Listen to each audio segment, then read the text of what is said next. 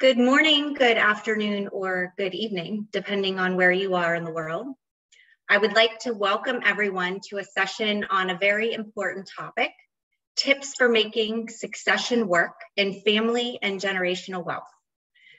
My name is Brooke Anderson, and I am the National Managing Principal and Practice Leader for Private Client Services in the United States. As you can see, I am joined today by several professionals whom I would like to introduce. First, let me start by welcoming my colleague, Catherine Grum. Catherine leads BDO UK's Family Office Services Group. Her practice focuses on family offices and enterprising families, whom she advises throughout the process of transitioning wealth, helping them to identify their priorities and then implement planning and governance arrangements to support them. Next, I would like to introduce Ed Vanderwijver. Ed is a senior advisor and mediator working from our Netherlands office. He has about 23 years of experience in the field of family business consulting, but an even longer experience with family businesses because he started working in his father's business when he was just 19 years old and took over the business from him in 1981. Ed went on to sell his 50% share to a non-family business partner and exited in 1994. Finally, in terms of colleagues, let me introduce Jeff Noble. Jeff is a senior consultant in BDO Canada's advisory services practice. With 25 years of facilitation and coaching experience, he helps family enterprises, select private companies, and not-for-profits effectively deal with the transition from one stage of their life cycle to the next.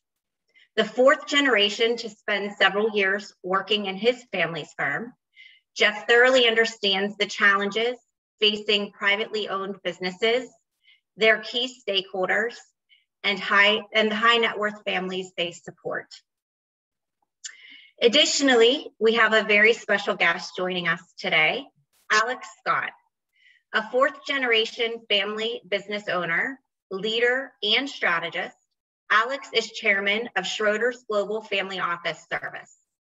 He joined the company when Schroeder's acquired Sandaire, a London-based family office that Alex founded in 1996. He has a personal understanding of the responsibilities and opportunities presented by family wealth. Before we get started, one housekeeping note. You will see if you do have questions, you may submit them per the slide that you have in front of you. And additionally, we will have two polling questions that will pop up periodically throughout our presentation. Before we get started with some questions for this great group of experts and panelists, I want to turn the stage over to you, Alex, so that you can share a bit about your background and experience, as it is both incredibly interesting and impressive, and I think will resonate and inspire our audience here today.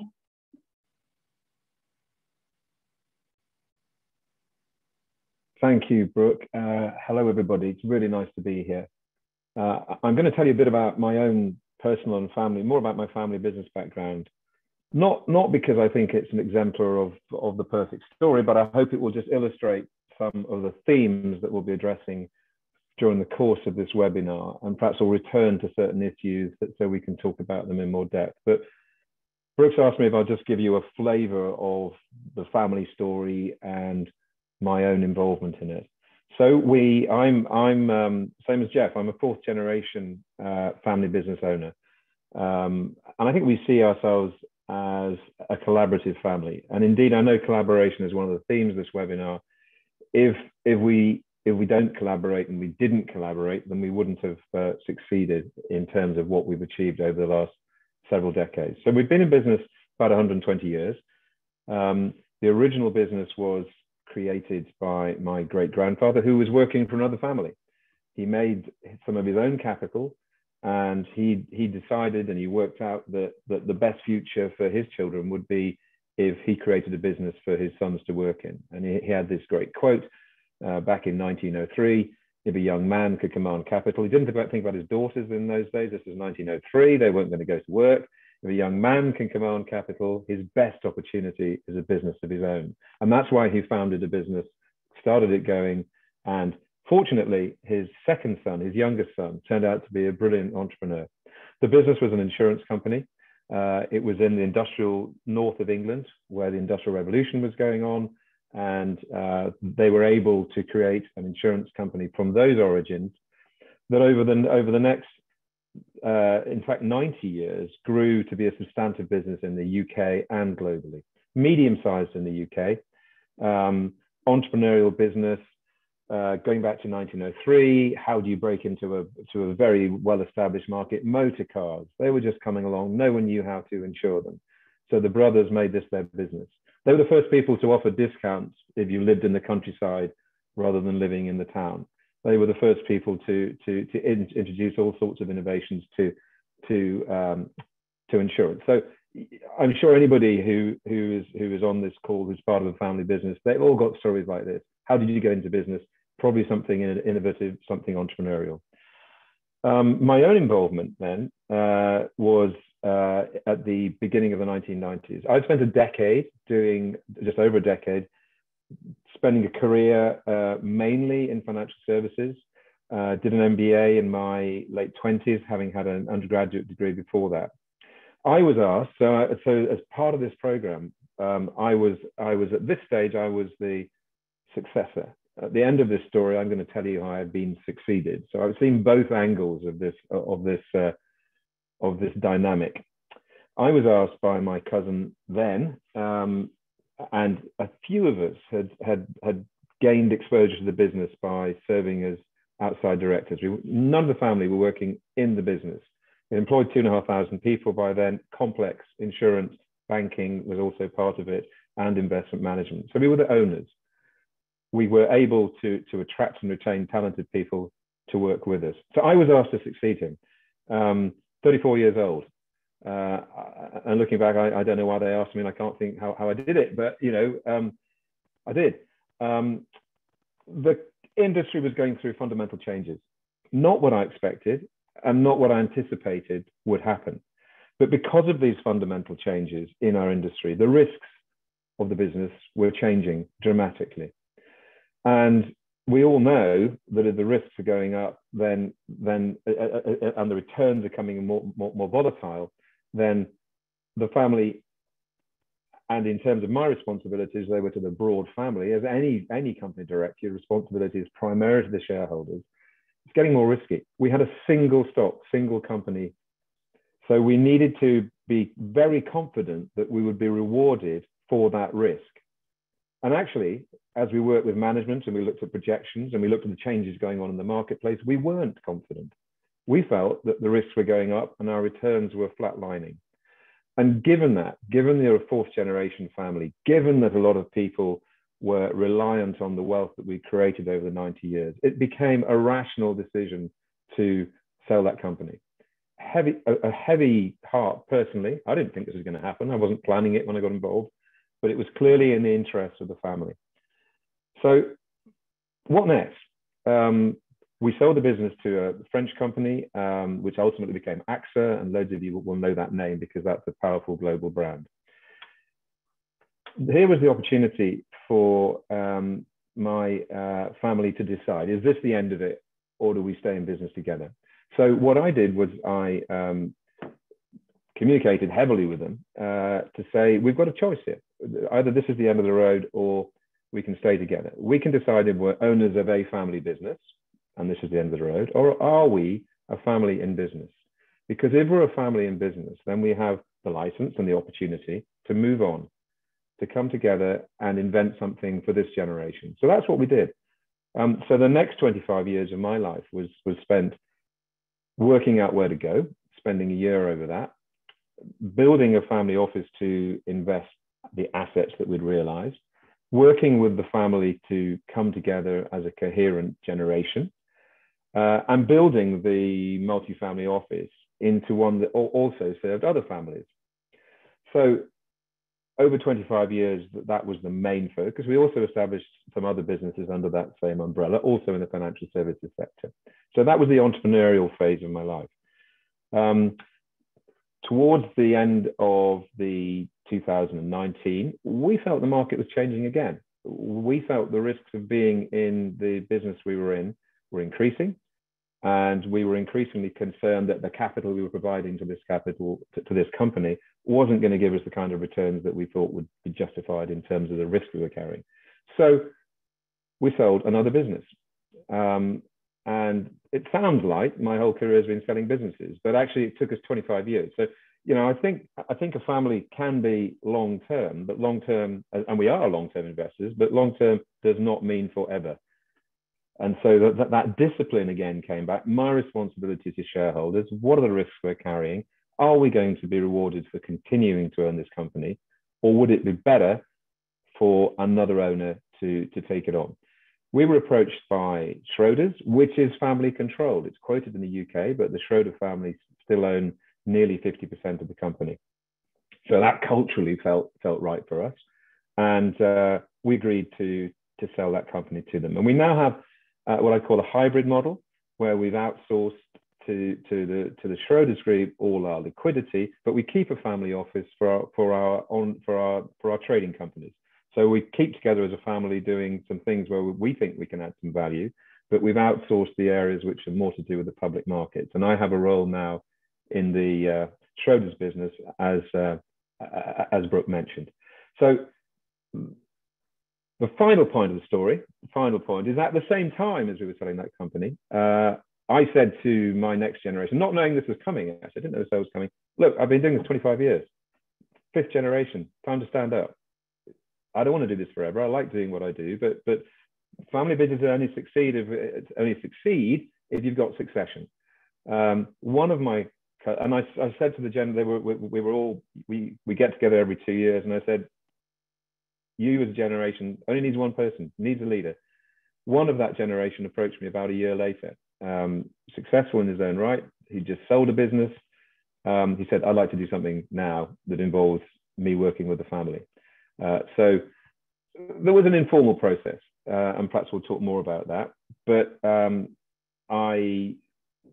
my board of directors, we've always had non-family directors. My board of directors agreed with my recommendation that he should be appointed, and he now is running the business, and I have stepped aside, and I'm keeping out of his way. I'm available if he needs me, but I'm keeping out of his way. So on both sides of the equation, and I've been a successor, experienced what it's like to step in, and I've just gone through the process of being succeeded. So I'll stop there, Brooke. I hope that's a helpful starter to all the other stuff we're going to talk about.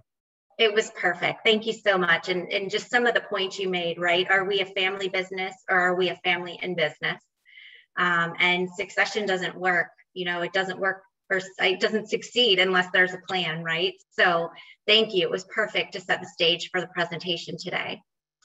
So with that, we're going to go ahead and get started. In our discussions related to the preparation of the materials and topics for today's webinar, we decided to focus specifically on 3 areas as it relates to effective succession: communication, collaboration, and preparation of the next generation. All 3 of these areas are critically important, and we're going to spend a little bit of time in each of them sharing our comments, advice, and experience. Before we dive in, we're going to take our first poll for our audience. So it will be launched. Which of these 3, collaboration or communication, collaboration, or preparation of the next generation, is the one that is most concerning to you or of most interest to you? And while that's launching and you guys are answering, I'm going to go ahead and continue on. So first, communication. It is said in the context of family succession and wealth transition, there are 3 keys to success: communication, communication, and communication. One might think that communication would be easy and come naturally to members of the same family. Jeff, you have advised and counseled many families throughout your 25 years of experience. Would you mind sharing your experience as it relates to intra-family communication?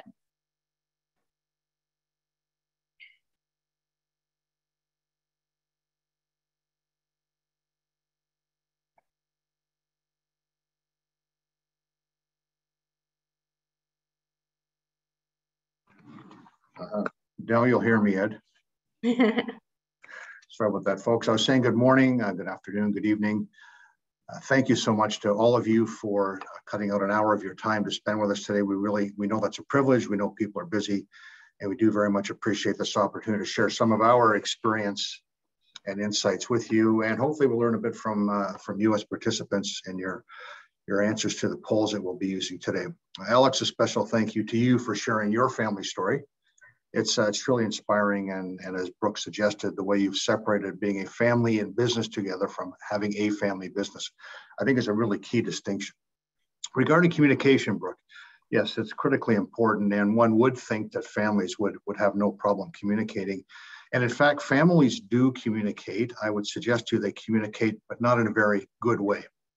They don't communicate well with each other, very often very inward looking, not open, not transparent. And we work with families to encourage them to find ways to communicate in what I'll call a positive way.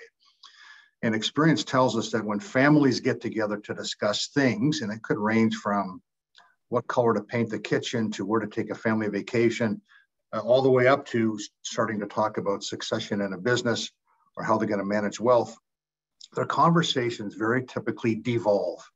And by that, I mean they start, families have literally a lifetime of history. So if the youngest family member is 20 years old, they have at least 20 years of history together, and then I'll go up from there depending on other siblings.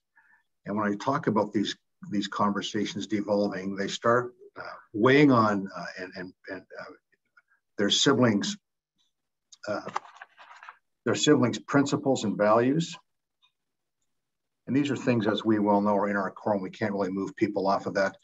History and relationships come into play, as do personalities and moods. And these are things that we're not going to change in anyone. Certainly we can't change history.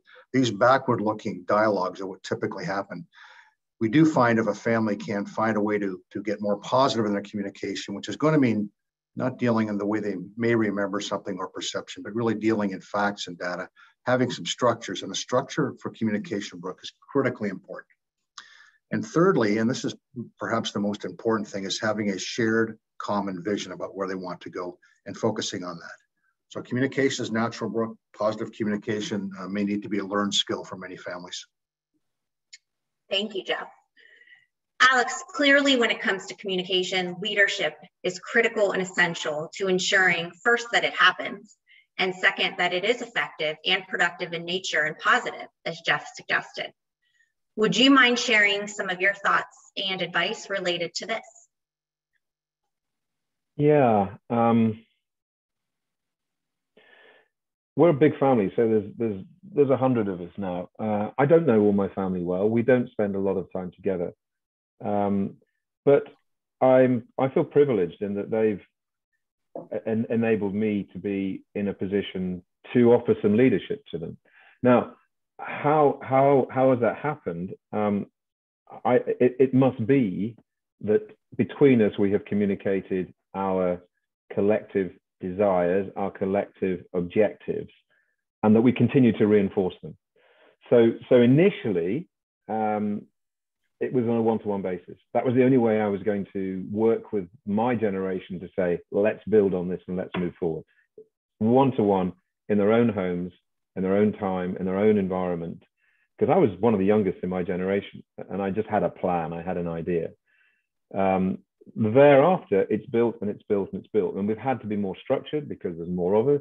We've had to be more purposeful, and we've had to create a rhythm in the communication. It's not enough just to be firing off the odd thing. There needs to be predictable communication, dealing with certain things.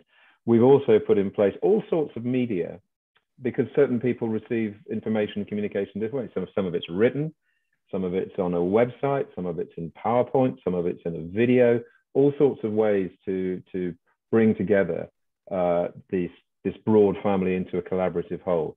And some people tune out. It's just not what they want to do, what they want to be. That's fine. because I think that however, if they at the margin just like being part of this family, and they continue to be part of this family, then we have to accept that. And I think that creating a form of communication that keeps all the people just at the core, both at the core and at the periphery, involved, engaged, and knowing what's going on is really important. But also giving people space to receive the communication and not communicate back until they're ready. Great points, thank you. Jeff, we hear a lot about governance and its importance in ensuring effective communication. How do you define governance, and why would you say it's so important? Great question, Brooke. Governance is something that's been around for a long, long time. We talk about being governed by people that we elect to office. So it's been around a while in the context of a family and business. And I'd like to qualify at the outset here, if I may, Brooke, that when we speak about a family and business, it could be a business with a single or number of operating companies. It could be a family investing together in a real estate portfolio. It could be a family investing together in a different type of investment portfolio, public markets, private equity, private debt, and so on, or some combination of that. The point of it is a family, an enterprising family, a family group that is working to stay together and do things together. By way of governance, two things, and I guess by way of defining governance, I'm going to suggest it's two things. Firstly, communication. How are we going to communicate? Where are we going to communicate? When are we going to communicate? Alex outlined a bunch of different ways this family is communicating. And secondly, how are we going to make decisions together as a family? Mm-hmm. So the communication piece, we talk about and advocate for, and we know what works well is inclusive communication. So err on the side, if you're looking at enhancing your communication structures and your communication practices within your family, within your business, if you have a board of directors, board of advisors, and so on, we would encourage you to err on the side of inclusion rather than exclusion. And there's going to be some rules around that. This is when we get to the decision-making part. In addition to that, it's very important to be as transparent as possible. Now, I get asked quite a bit with regards, especially to transparency and inclusion. You know, what age do we bring that next generation into some of these meetings? And the best thing we've been able to come up with, and this is again based on experience in working with families, is when a person in the next generation is old enough to, the term being, to keep a secret. Now, some of us have kids, and I can speak from my own experience. Our firstborn child is now in her mid-30s and couldn't keep a secret to save her soul. Our youngest, who's I think about 8 years her junior, very good at keeping secrets. So it's difficult to put a number on these things, but there are going to be conversations happening in a family context that need to be kept private and need to be kept confidential.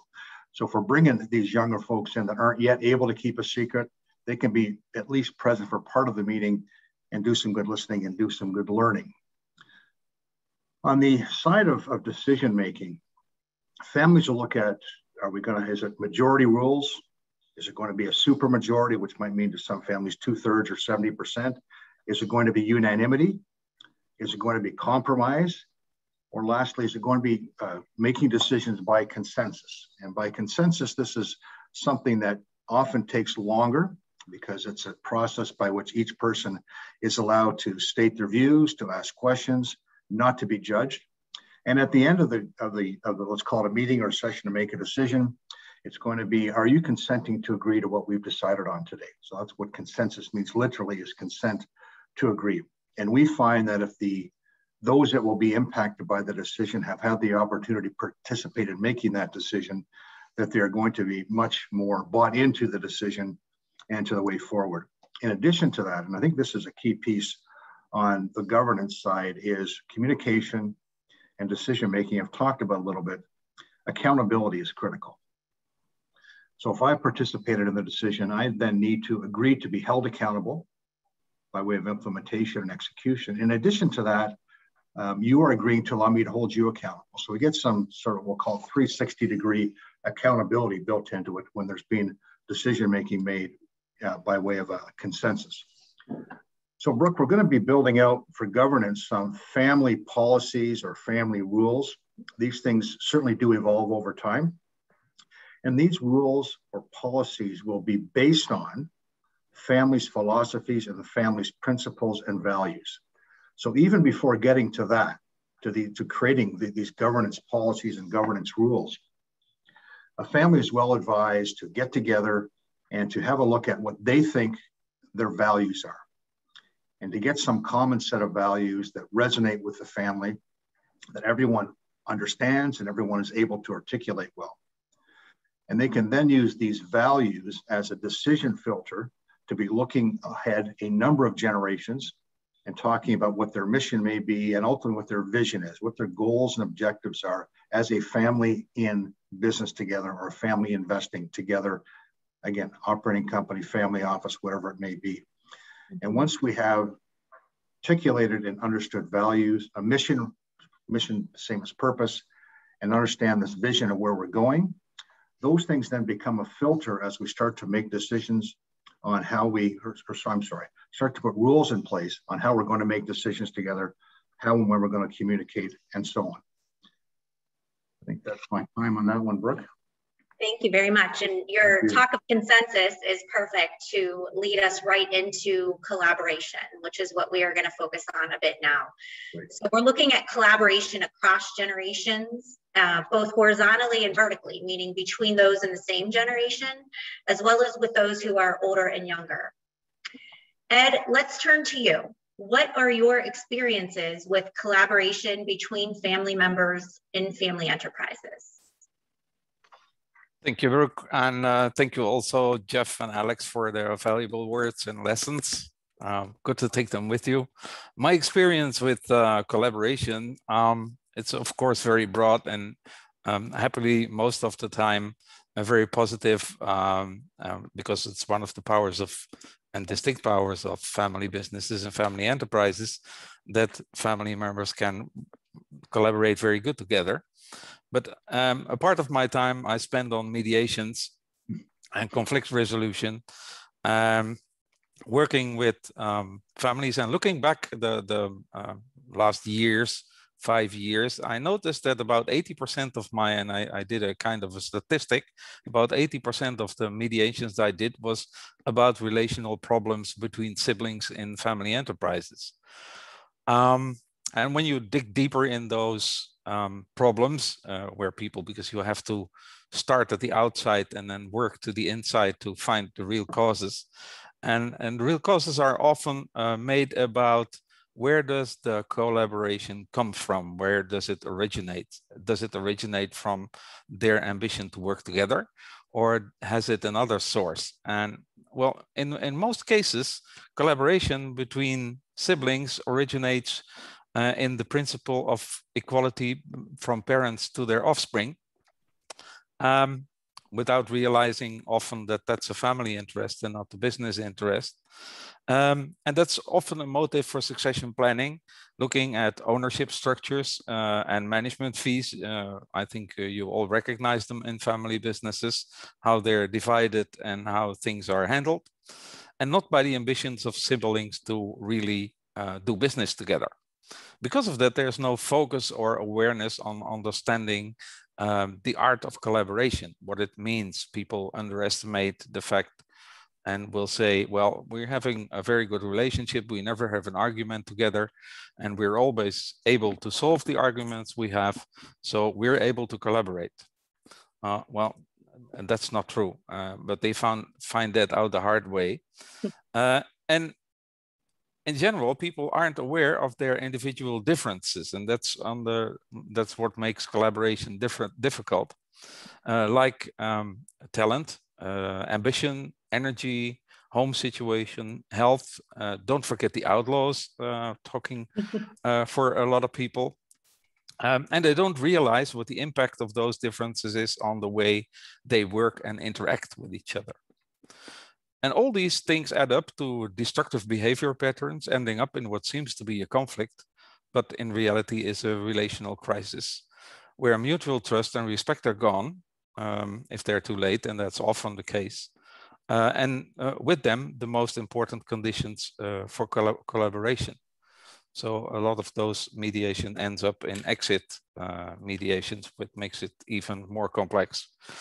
And if we look at intergenerational collaboration, there are a lot of other challenges. And one of them is the fact that transfers and successors are in totally different phases of their lives. That alone makes it hard to understand each other. Aside from that, parent-child relationship is psychologically the most complex relationship that exists, if you have a business or not.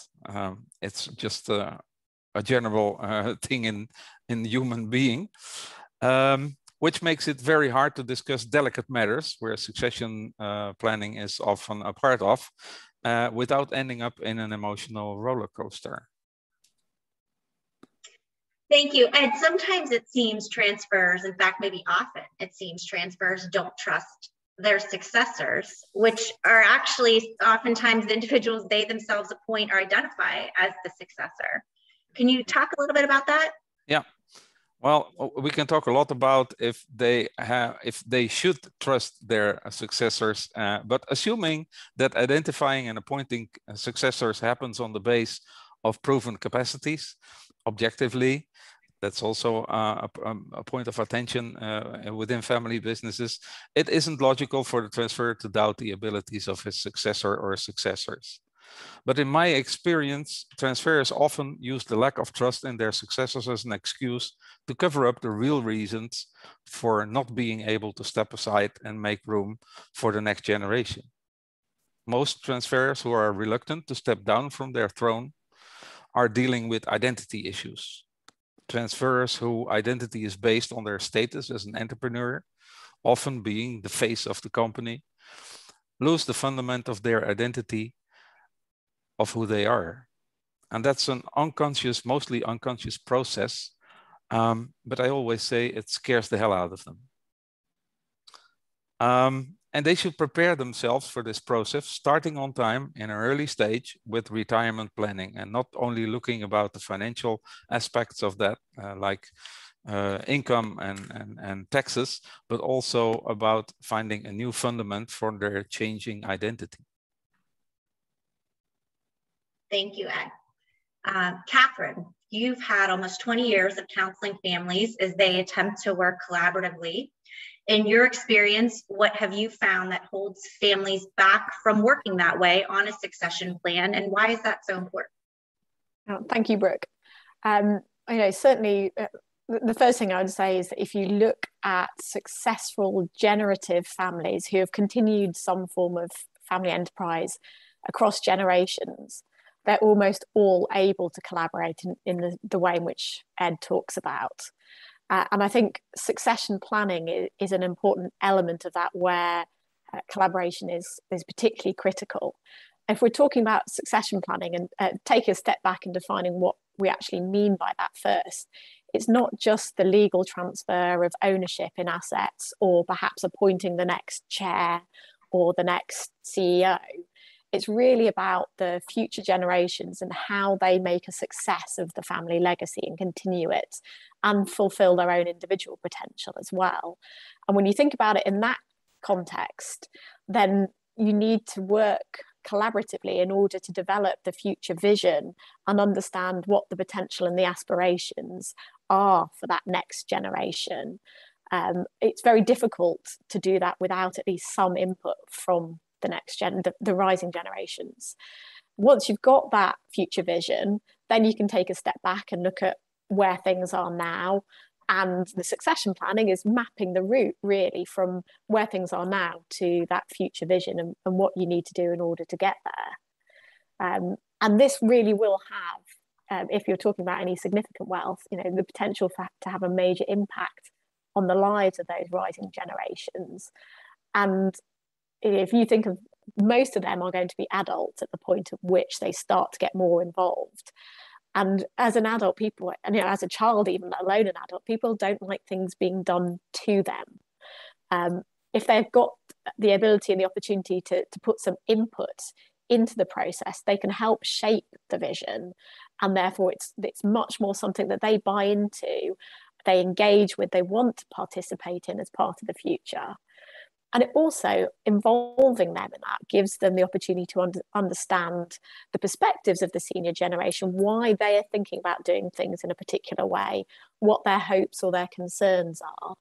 Particularly if you're thinking about succession planning and creating something like a trust, often, not always, there are tax reasons as part of the thinking behind that, how you structure it in a particular way. But the longer, broader objectives are not about tax. They're about the impact on those individuals. And that can get lost if they're not involved in the conversation and they only find out years later, for example, in the reading of a will. And I think the other thing I would say about collaboration is that it doesn't have to be handing over to the next generation to make the decisions. It really depends on the family and the circumstances. It starts, if you like, with informing them. You can move on to give them a degree of influence, even if you don't want to go all the way and let them make certain decisions. And there's families I'm working with where the sort of senior generation are in the 50s and the rising generation are in their 20s. And the senior generation have a plan in mind, and they are now speaking to and involving those juniors with my sort of help and support to help refine the details of the plan. But the plan is kind of broadly in train, but at least they've got that opportunity to influence. Thanks, Catherine. Have you found any changes in dynamics between the senior and rising generation as a result of the pandemic? Yeah, that's another really interesting question. And I think it should be, there is a poll we have to see what everyone else's perspectives are on that, to see whether you've seen a change in dynamics. So hopefully if Laura can put that up. I think, firstly, we've already touched on it briefly, but it's really important to understand which generations are involved, what age and stage they're at, because there are different characteristics of different generations. And these are, while they are kind of broad generalizations, they tend to be shaped by the circumstances of that generation growing up, external conditions, the environment, financial circumstances, the parenting styles, which have changed over the years. And particularly, now we talk a lot about millennials and Gen Z having quite significant characteristics, and particularly sort of millennials wanting to speak up. That is something that has been challenging, I think, family dynamics, whereas traditionally you wouldn't have seen those generations coming forward as much. And one of the things I think has been really interesting about the pandemic, putting aside obviously the very challenging circumstances for many, is that it has given many of the rising generation an opportunity to step up, whether it's in relation to the digitization of the business, the way in which they've had to use and adapt to technology, virtual working, enabling the family to come together on Zoom or Teams or whatever. Actually, there are opportunities for the rising generations to really make an impact from quite an early stage, whereas historically the tradition was typically you had to kind of earn your stripes and work your way up and through before you could start making that impact. There's a growing urgency though now from younger rising generations about how families with wealth address certain issues. The moment in the UK in particular, we're really kind of aware of the COP26 discussions around the environment, and there's also social implications. And I think there again, depending on how the families have responded, those families who are engaging with those discussions and involving the different generations to get their perspectives will have sort of very positive dynamics. But I know that it is placing tension in some families who perhaps haven't yet worked out a good, healthy way to communicate and understand the different perspectives and the right approach to that. And then, for those next generations who haven't really been let into the process, there are conversations I'm having, increasing frustration that they aren't able to have an input and to help and play a part. And there's a potential for those families, for those next generations, to become disengaged. The final thing I would say, I think is always interesting when you're looking at the generations and what they're doing. And picking up on Alex's point he made earlier about going and studying for an MBA, there is a real, I think, quest in those rising generations for something to sort of ground them within the family and the kind of their, if you like, their legitimacy. There's a really interesting book coming out next year that looks at this in a bit more detail. But particularly if the senior generation have been very successful, how that next generation make their mark and kind of own who they are and what they can do is a really important part of those overall family dynamics. Very interesting points, and perhaps unanticipated consequences of the pandemic, right? For the next generation becoming so involved in wanting to be and what their focus is on. Alex, it is clear that collaborative efforts are needed or a transition will not be successful. Would you mind sharing with us some of your thoughts around this? Yeah, it's absolutely right. Let me sort of break that down. And I've been reflecting while we've been talking about collaboration that there's only a point in collaboration if you know the direction you want to head, what you're there for, what you're in a group together for. And in order to do that, you probably need leadership. You probably need somebody to help form the consensus, to stimulate the consensus to come together. So I think as a group, in order to be collaborative, somebody must be given permission to lead. And equally, I would say that within this collaborative group, everybody needs to recognize that there's dignity and purpose in following that leader, whoever that leader will be. I think the interesting thing in a family context is you can have different leaders for different things. It's not all the same person. There can be different functions within the family, different areas that you collaborate, that gives role to multiple people. So in our own sense, we have formal boards of directors, make decisions, drive companies forwards. We have family shareholder councils where the owners get together to hear the good, the bad, and the ugly about what's going on and express their opinions to those boards of directors. And we have a family council, which is about family engagement and education. All three different places, all three different areas have different leaderships, different forms of collaboration, but they're absolutely critical. We did a lot of work on why, and I should say now we've had expert help, external help to help us get there. We couldn't have done that.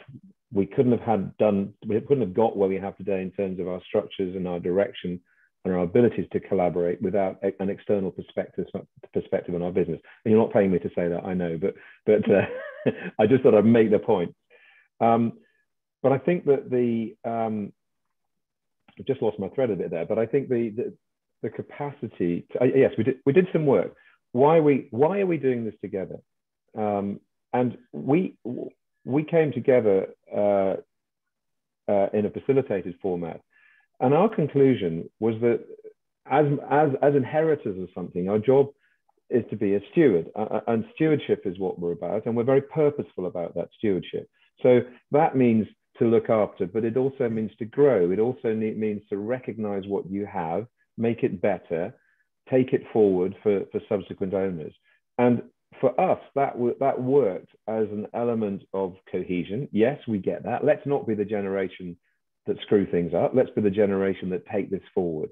So once you've got that for us has been the glue for even enhanced collaboration, because then we've got a purpose. If you've got a purpose and you've got some leadership, you can collaborate. So it's been a long process, this, involving multiple generations and multiple inputs, and we continue to work at it. And it's not always easy, because you don't always want to work with your siblings or your cousins, but in terms of us understanding, wait, there's a higher purpose here. It's where actually this may be not where you want to be today, and it may be irritating that the same old stuff Jeff was referring to is cropping up again. But let's look above and beyond that. Let's be purposeful stewards, and coming together and agreeing on this purpose has enabled us to collaborate at a higher level, I think. Hope that answers your question to some extent. Fantastic. Yeah, thank you. Thank you. Jeff, it seems your comments as to governance are critical as it relates to collaborative efforts and the creation of alignment. And I think that's kind of what you were just talking about, Alex, is this alignment. Jeff, why is alignment so important in moving forward with the transition from the now generation to the next generation and ultimately the rising generations? I mean, let me build a bit on, if I may, Alex, on what you talked about.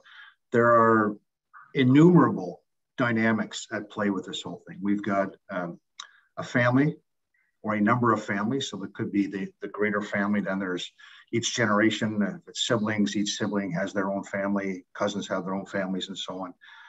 There's the business or the portfolio.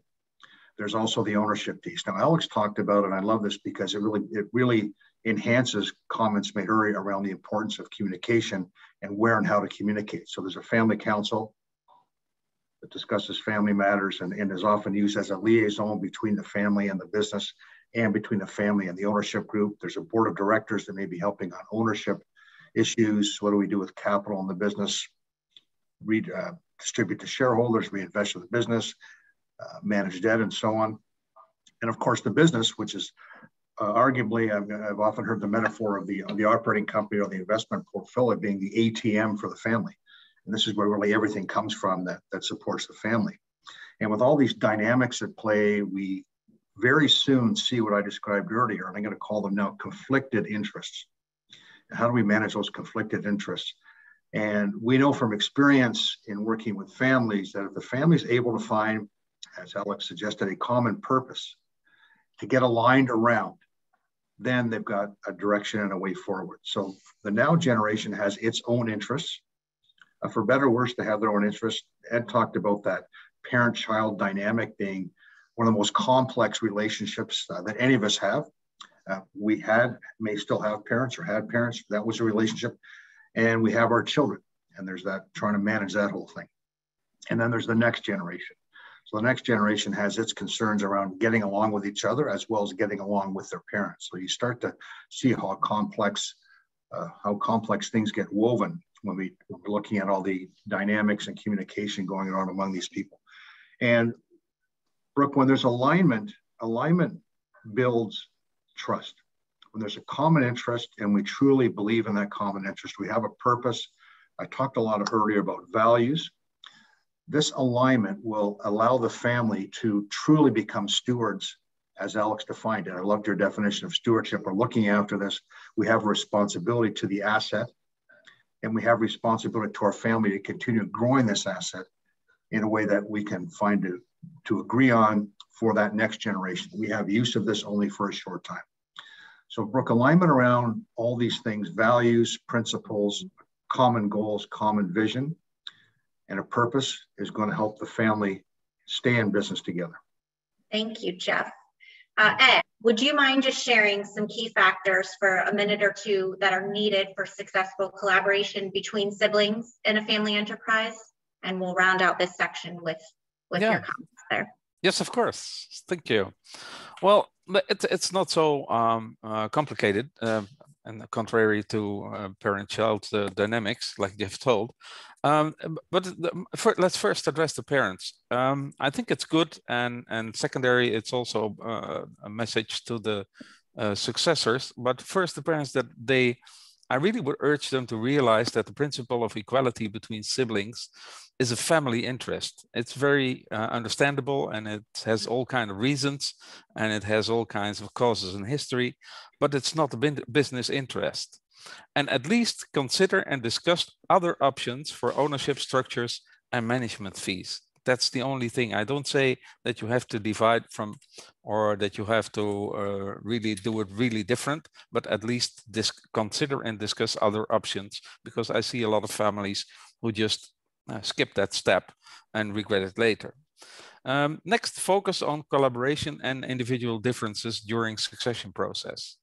Working out individual differences on collaboration. And you can start early enough with that. Last year I did a next gen in family with 14 family members from 3 families, and the youngest was 11 and the oldest was 32. And it was a successful workshop we did on 2 Saturdays. Building a structural communication, that's part of it, and that's really connecting to what's been told before. Building a structural communication where collaboration and communication are always on the agenda, and it should always be there every time they talk about it. Thank you. Alex and Catherine, you both expressed the importance of a certain mindset as it relates to the next generation moving into leadership, and that it should be viewed as an opportunity and not an obligation. And that next generation, they have to be prepared. Alex, would you mind starting us off here and talking about the importance of learning opportunities for that next generation? Certainly. I'll just pick up first of all on your point about preparation. I think any aspiring successor needs to understand, coming back to the points you've already made, that whoever is in a position of leadership now will have some form of resistance to being succeeded, and is going to take a risk on you because you're an unknown. You may be related, but nobody knows how you're going to achieve this. So my advice to anybody who is thinking about succeeding is think about the skills, experiences, networks that you need to build to do this well. And because every business needs to be refreshed and reinvigorated and be taken into new areas, you're unlikely to find those where you are if you're in your business. I would urge prospective successors to find experiences and roles they can play that bring in perspectives and knowledge, because then they can bring not only their own credentials and their own self-confidence, because they've led something somewhere else, they've done something somewhere else, and their knowledge and the network that they've built by themselves in conjunction with the family, if it may be. But that in itself can be empowering for them, and it can be refreshing for the business. So I think this sort of necessity, in my view, is to recognize that no one's entitled to lead. You're only entitled to lead when you've gained the experiences and the respect of having been a leader, and you're likely to do that externally. But even if you can't do that, think about what extra you're going to bring, or what extra the family is going to help this person bring.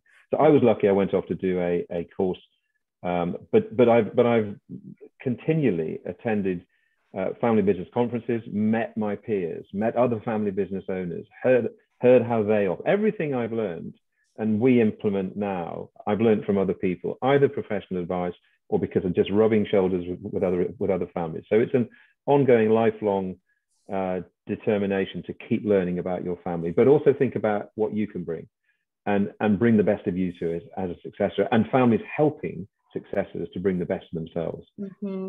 Because none of us will be perfect for the role. We'll all have some issues that need to be addressed or supplemented. Sorry, Catherine, I've gone on a bit long. I'll hand on to you.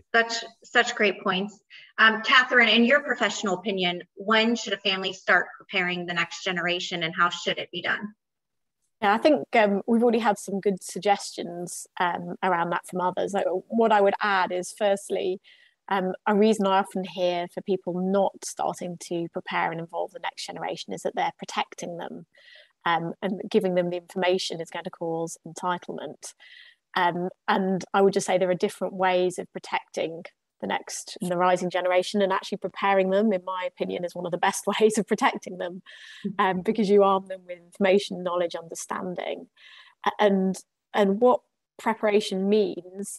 I don't think you can start too young in terms of sharing the family values and history, and actually starting to build just basic financial awareness. You use age appropriate techniques, but even with primary school children, you can start getting them thinking about saving, and actually having different pots of money for money they're saving to spend on themselves, money they're perhaps saving for other presents or to give to charity. At secondary school, you can get them involved in raising money for charity, even do that younger, or planning holidays and budgeting. And there's lots of things you can do. In terms of sharing the financials, I mean, I think a good point made about the sort of being able to keep a secret, but also you can start to share some information, for example, by letting them know they're in the top 1% of family wealth in the country, without necessarily giving them the balance sheet at that point in time. And in my opinion, it's better that you're informing them and you're controlling the narrative than they're learning from elsewhere, given how much information there is out there. And if entitlements are concerned, there are lots of things you can do. You know, if you understand what the risk is you're trying to protect against, then you can take steps to mitigate. And if it's entitlement, understanding what's gone into building the wealth and the cost, and understanding value is one thing. Another is they'll learn directly from what their parents and others in the family are doing. So being aware of that early on. And then thirdly, having conversations about expectations. What might they expect as you know, being part of the family, and what are the limitations and what's expected of them in return? And all those start to build up that defense. Thanks, Catherine. Seems like communication is critical there. Alec, maybe let's just turn to you for a couple last comments in this area. If you could share a bit or two of advice as it relates to the transition to the next gen. Oh, you know, it's hard. It's hard, but it has to be done. First of all, you have to create an environment in which you have a successor who wants to succeed. In other words, the role is attractive and fitted to their skills. Secondly, there needs to be a process which is deemed by all others who may be part of this group who may wish to lead, a process that is fair. Even if it's, you know, fair doesn't mean equal. It means a process that is fair. And I think this concept is really important. And I think I've been lucky in that I put in place a process, a candidate emerged who is universally welcomed and celebrated by his generation as being the leader for the current times. So I have no specific way to advise other than to say it must be done. The earlier you do it, I think the better, because if it doesn't work out, you can help. And to make sure that the process is seen to be fair. Thank you. Thank you. Jeff, Ed, and Catherine, we have just a couple minutes left. If each of you could maybe just give your parting words of wisdom or advice. And Jeff, we can start with you. Sure. Thanks, Brooke, very much. Alex, I love that. It's hard, but it has to be done. Families in business together, families that are investing together and so on, that have a shared set of values, that have a shared purpose, need to intentionally create ways to have a place to have what I'm going to call open, safe communication. And this is where the parent-child dynamic maybe needs to disappear for a time so that everyone has a similar voice, and importantly, everyone has an opportunity to be heard and to be understood. This whole succession piece is a process that the family has a responsibility to see through, and that process is a gradual transition of management, leadership, ownership, and control. And they're not going to be the same process, and it may or may not be the same people. So I'll come back to it. Communicate, and then communicate some more. Thanks, Jeff. Ed, we'll turn to you. Yeah, well, also referring to Alex, obviously in his story, his family has a decent set of standards regarding communication and collaboration implemented, and that's working well for them. And maybe that's the message I want to give all the people who are listening and watching is be critical, look in the mirror and see if you got that kind of set of standards implemented and if it's still working, because it needs maintenance, it needs evaluation. And even if you discover that you don't have that set of standards, start working on it and don't only focus on education, skills and experience, but also from early age on collaboration and learning how to deal with individual differences within the next generation. Thank you, Ed. And Catherine? I would just say, don't start when you need succession, start earlier, because it does take time. There's a lot of preparation and thought involved. And families always put it off and it goes down the priority list because other more pressing and urgent things come up. But allow it time and start before it becomes urgent, and then you'll do it justice. Thank you.